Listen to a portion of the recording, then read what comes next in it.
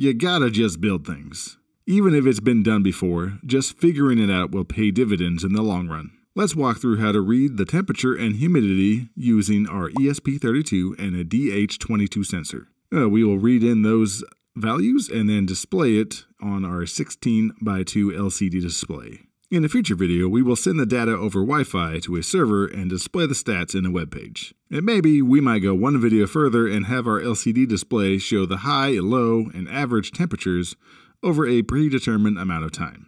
And we can cycle our display by adding a push button showing different stats. Alright, getting set up.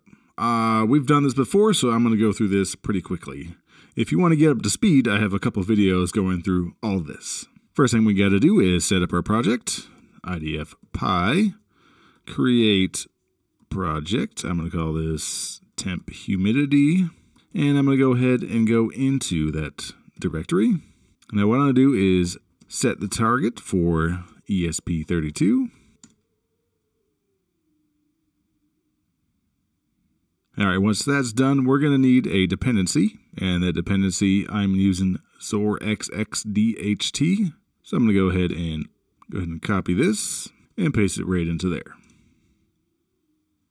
Now I'm going to reconfigure and go ahead and build. Alright, that should take about a minute. Looks like it took me 32 seconds. But if you see all of this, it should have went okay and successful. Alright, I'm going to go ahead and open up our project here. Go to main. We have our temp humidity C file. But first, before we continue, we should go ahead and connect our DH22 to our ESP32. Okay, I'm going to use a breadboard to make this just a little bit easier. Although the ESP32 doesn't fit, we can still use jumper cables from our breadboard to our peripherals. Alright, first thing, I'm going to go ahead and connect the positive and negative from our ESP32 right into the breadboard. So I'm going to use red for positive and black for negative. Alright, quick note here on the breadboards, the positive negative, they go all the way up and down here, so if we plug in positive here, we can jump from this lane to anywhere in here that we'd want, for instance. And same with the negative. But now all of these ones here go across. It doesn't connect all the way through because of this gap in between here.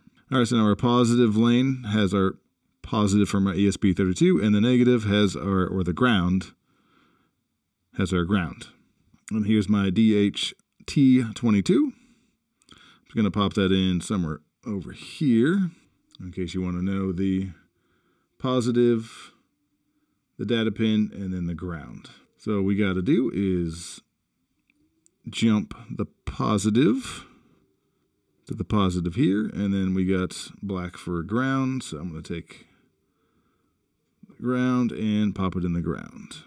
But in between the positive and our data pin, we need a 10K ohm resistor that keeps it high so that we get good data from our DHT22. So actually, I'm going to unplug these real quick so I can get in there. So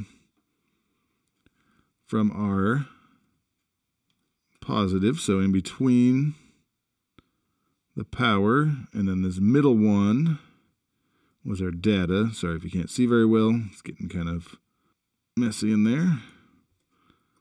That one will go in like that. And now I'll have put my positive back and the ground back.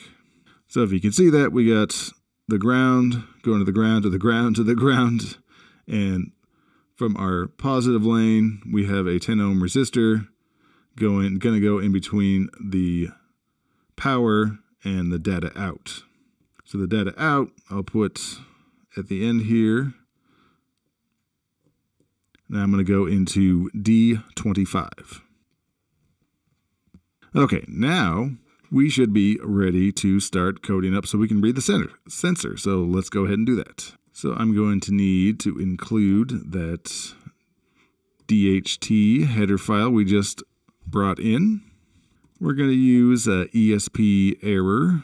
We're going to use ESP log. And of course, we need our handy free RTOS header and our free RTOS task dot header. Here we go. I think that's all we need for now. So DHT.H is our new header, so it's going to read our DHT22. ESP error is for error. Obviously, ESP is for logging. The free RTOS, the task in this, is going to allow us to delay for a few seconds or however long we decide in between readings. Okay, just like normally, we're going to have a const char pointer tag. I'm going to call this temp humid.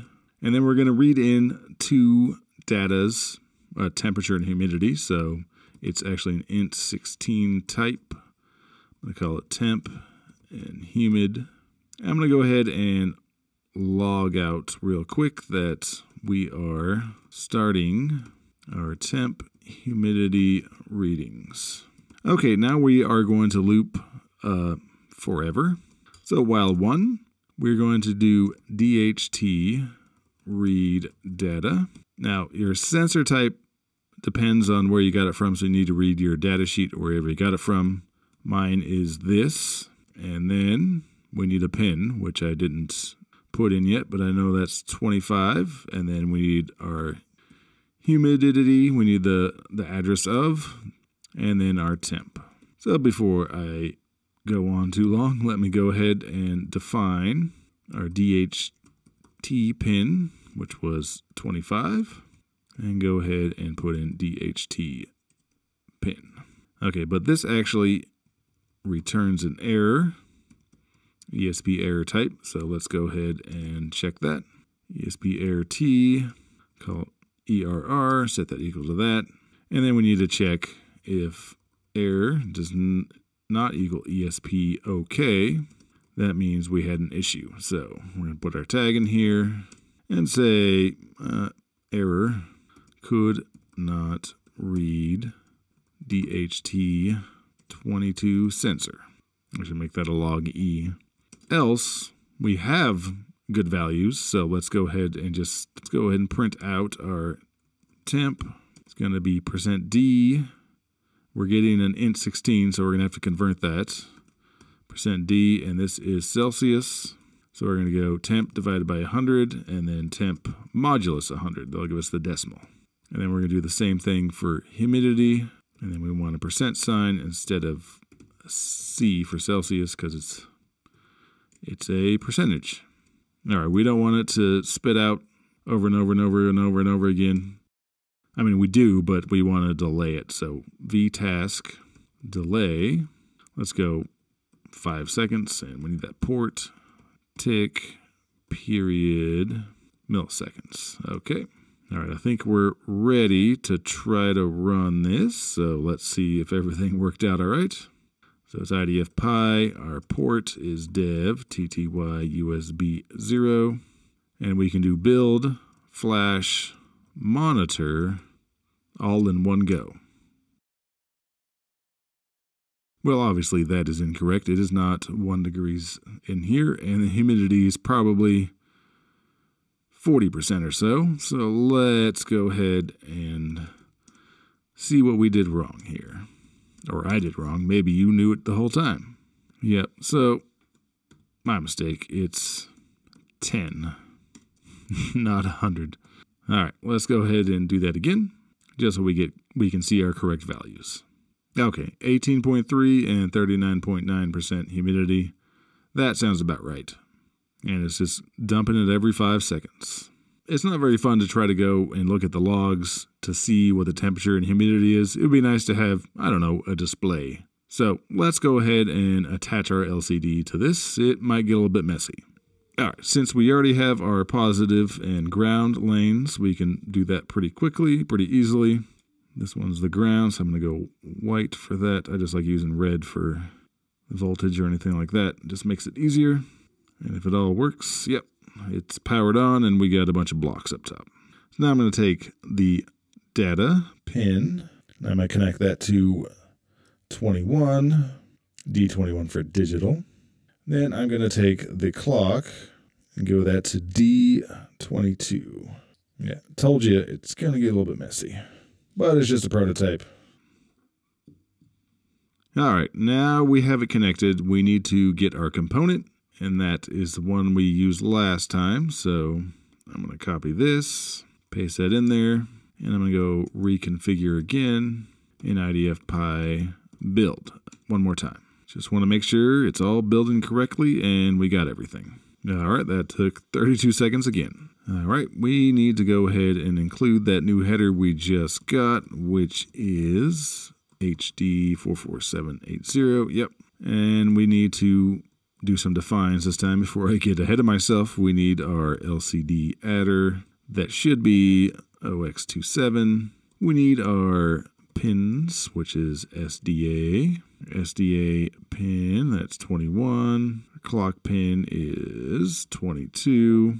And we're going to define LCD rows is 16. And define LCD calls is 2.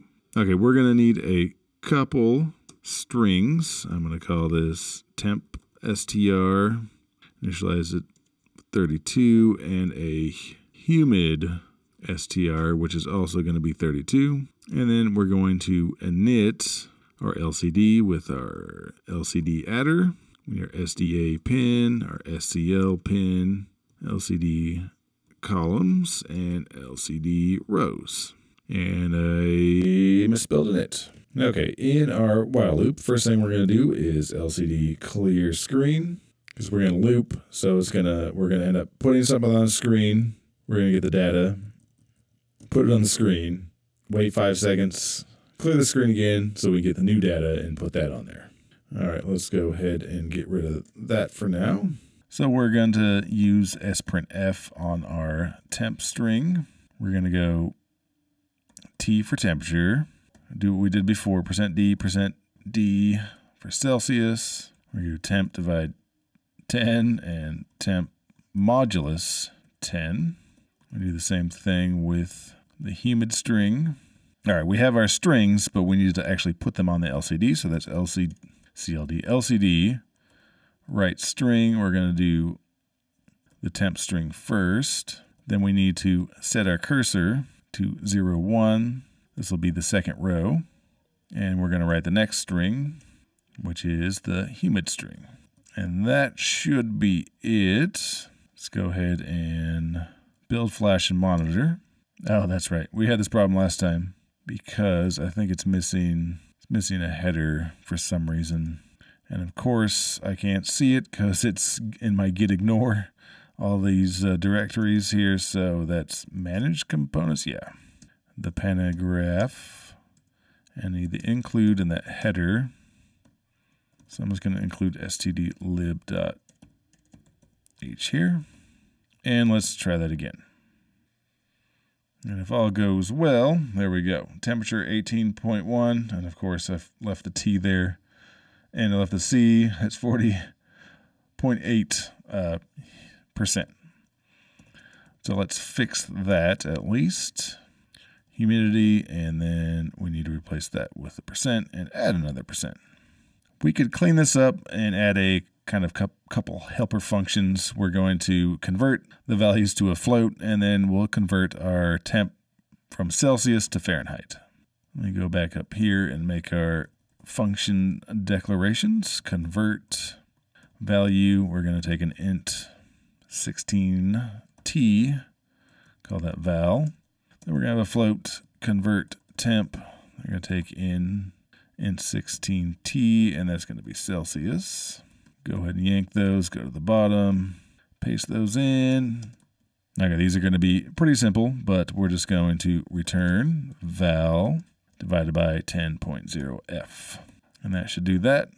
And then, convert to Fahrenheit is return Celsius times 9.0 divided by 5.0 plus 32. Alrighty.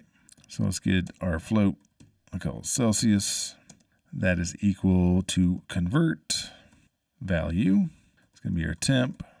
And then our float humidity, convert value, and that's humid. And then finally, we need Fahrenheit, and that is convert temp Celsius. Now here, we're going to change pretty much all this here. We're going to go %.1f C, put a space, maybe a slash, and %.1 F. That's going to be Celsius. And then Fahrenheit. And this one is just going to be humidity. And it doesn't like that. We're going to do 0.1 F float also there. All right, so let's try that again. Shouldn't be too much of a change. Actually, it will be because I messed up. There we go. We got 18.4 Celsius, convert that to 64.4 Fahrenheit, and humidity 40.2%. And this is going to be a good spot to stop. We've set up our ESP32 to read our DHT22 and record the temps and display it on our display. In the next video in the series, we'll send the data to a server and display it in a web page, and probably store it in an SQLite on the server. Awesome, way to level up by doing. The code will be hosted on GitLab, link will be in the description. And thanks for watching. Be sure to subscribe, like, share, and comment to defeat that algo monster.